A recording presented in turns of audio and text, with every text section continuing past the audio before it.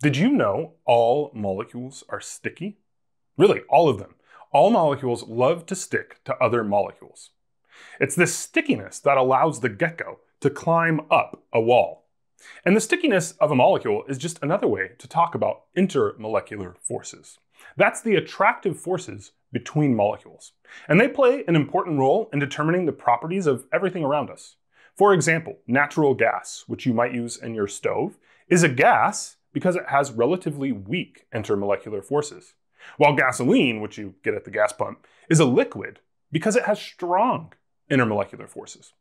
In this lab, we're going to visualize these intermolecular forces by taking a dropper and dropping one drop at a time different solutions onto a penny. The more drops a penny can hold, the stronger the intermolecular forces. So let's compare these intermolecular forces by taking a look at drops on a penny. Let's get to it.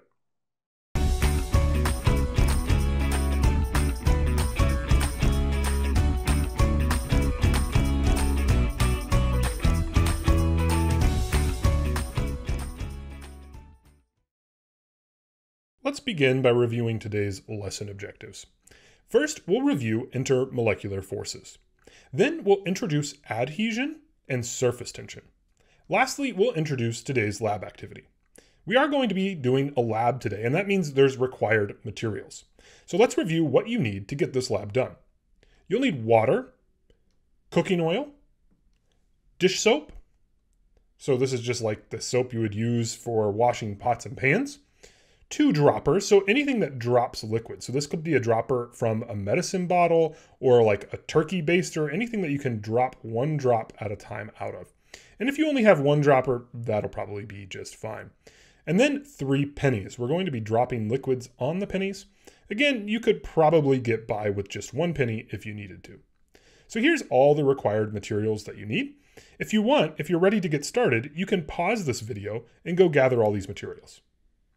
All right, well, with all of these materials, we're going to try to answer the question, how many drops of a liquid fit on a penny? So we'll slowly drop liquids onto a penny, and eventually it'll look like this. This is basically the most drops we could fit on this penny. If we add just 1 more, the water is going to fall off. It's kind of interesting though, because there's so much water on the penny that actually the water area is bigger than the penny. You notice there that the water is hanging over the edges of the penny. How is it doing that? It turns out it has everything to do with the molecules. Here we have water. And the thing to know about water is that oxygen turns out to be negatively charged.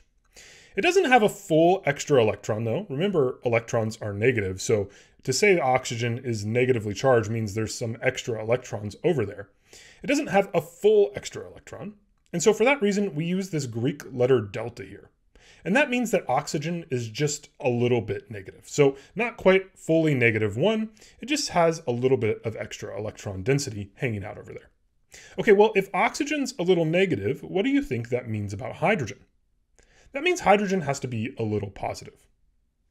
Well, things get more interesting when we remind ourselves that in a cup of water, we don't have 1 water molecule, we have a bunch of water molecules. So here we see 3 water molecules. Of course, there's many, many, many more in our cup. And the important thing to notice is that because the hydrogens are positive and the oxygens are negative, there's going to be attractive forces between them. So that hydrogen on the right is attracted to the oxygen over there on the rightmost water molecule. And we have the same thing going on the left over here. There's always an attractive force between our oxygen and hydrogen. These are intermolecular forces. What they do is they hold those water molecules together. So remember, intermolecular forces hold adjacent molecules together. Let's quickly review the types of intermolecular forces. First up, we have dispersion forces.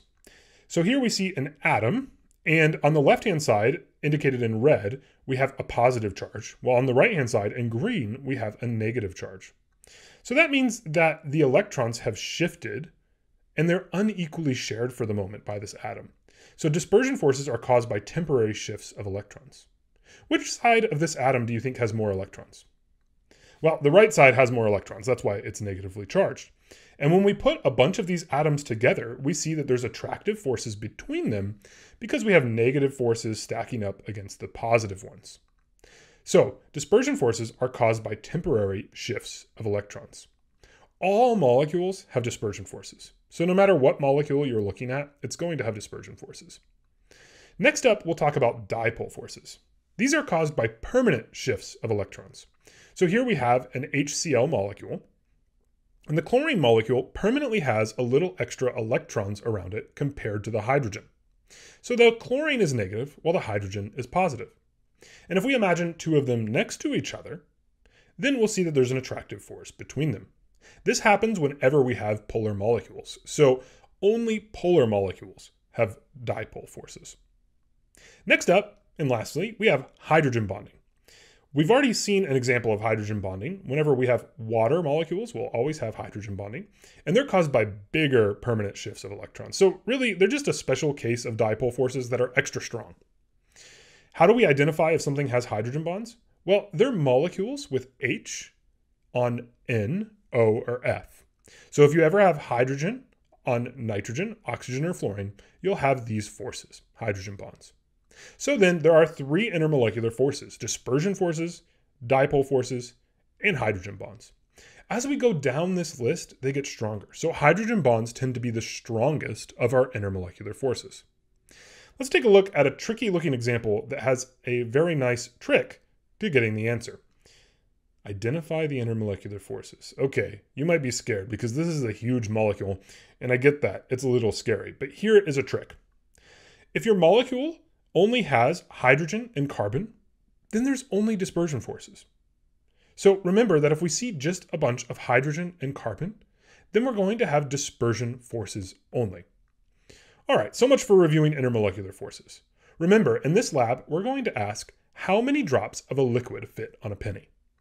We already took a look at this penny and saw how tons of water droplets fit on there. And we said that the reason there's so much water that can stay on there is because the water molecules are sticky. They're attracted to each other via hydrogen bonding. This has a special name: cohesion. Cohesion is the attractive forces between molecules of the same type. So here we have cohesion because a bunch of water molecules are sticking to each other, and that's what allows them to hang over the edge. You might have one other question though, which is, why is the edge rounded? In other words, like, why isn't it rectangular? Why is it kind of a round edge? It might seem obvious, but it's actually a hard question to answer. It turns out this has to do with surface tension. Surface tension is the tendency of a liquid to minimize its surface area. So the reason that these edges here are rounded is because it minimizes surface area. Now, that's because of a geometric fact about spheres. So here we have a sphere. It turns out a special property of spheres is that they have the smallest surface area for their size of any shape. So spheres minimize surface area. And that's why water droplets all around us tend to be round. Here we see a bunch of droplets on a leaf. And they're round because that's the shape that minimizes the surface area of the water droplet. They're also kind of compressed, and that's because of gravity. That's really the same thing we see here. We imagine that this water would be sort of spherical shaped, sitting on top of the penny, and then gravity squishes it down into sort of a pancake shape. What we'll be doing in this lab is comparing water versus oil in terms of how many drops we can fit on a penny. We already took a close look at water, and we saw that water has hydrogen bonds. So when we think about the intermolecular forces present in our solutions, the water will have hydrogen bonds. What about oil? What sort of intermolecular forces will we have there? Well, here's the oil molecule, and it looks big and scary. Once again, though, we have a handy trick. All of these squiggles are a fancy way to draw carbon and hydrogen. Basically, I'll tell you a little secret. Chemists are kind of lazy, and they don't want to draw all those carbons and hydrogens, so they came up with a code, which is squiggles. Silly, I know. But the point is, that's all carbon and hydrogen. Remember, if your molecule has only hydrogen and carbon, then there's only dispersion forces. So all of this big long chain of squiggly stuff, well, there's dispersion forces only. So when we compare water versus oil, we're really comparing something with hydrogen bonds to something with dispersion only. So that's the sort of interesting comparison we're doing here. We're going to run 3 trials where we take a dropper and we slowly add oil or water, and we count how many drops we can add until it overflows the penny. Here's a tip though. Be sure to add just 1 drop at a time. Here's what I mean. Notice that the drops clearly roll out of the dropper one at a time.